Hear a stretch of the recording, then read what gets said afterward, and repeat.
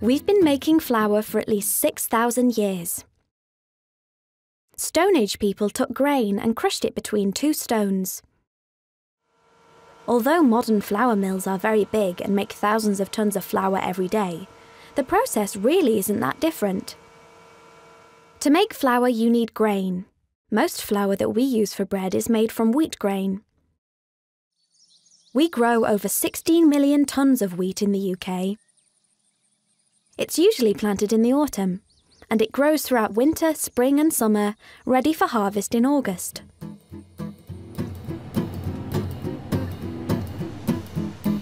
The farmer harvests the wheat using a machine called a combine harvester.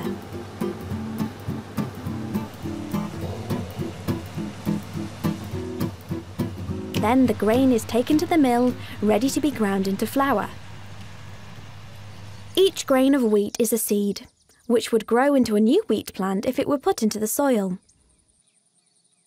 The grain has three parts: the bran, which is the outside skin, the endosperm, which is the food store of the grain, and the wheat germ, which is the part of the grain that grows into a new plant if the grain germinates.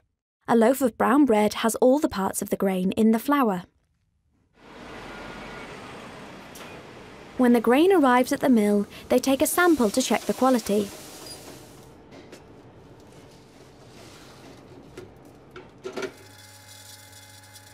If the grain passes the test, it's unloaded into the mill's storage area. The next job is to clean the grain that's just been delivered.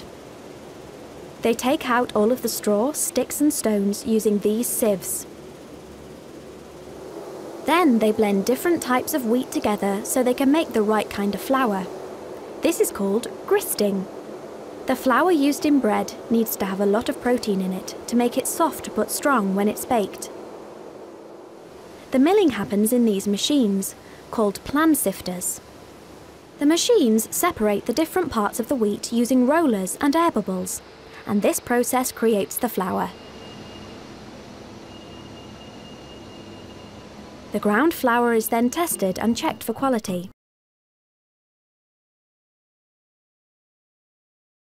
Then it's transported to the bakery or to the shops, ready to bake your fresh loaf of bread.